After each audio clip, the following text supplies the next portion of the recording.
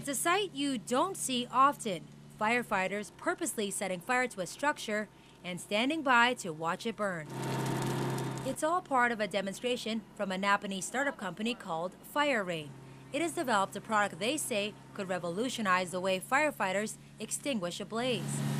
They showed us how it worked on a fire using regular water first and then using their Eco-Gel. There's less runoff, less water damage. So they're going to get faster knockdown, use less water, and because it works on both Class A and Class B fires, they don't have to use multiple agents. They can just use FireRein Eco-Gel, and they can use it for the house fire, the car fire, and the fuel spill.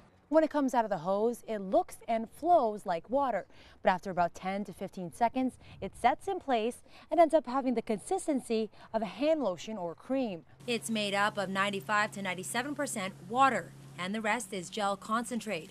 It's all natural and approved by the FDA as food safe, meaning it has minimal environmental impact. Being a rural firefighter, I understand the challenges that rural firefighting has with water supply and manpower.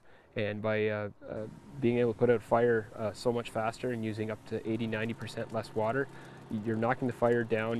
You're getting everything accomplished sooner. The gel creates a protective coat that prevents the treated area from reigniting, even when a lit torch is taken to it. For a fire to take place, you need fuel, oxygen, and heat.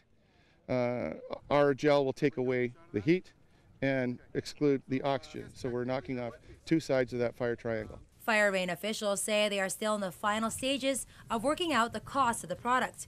The company hopes fire departments across the country will switch to FireRein's Eco-Gel.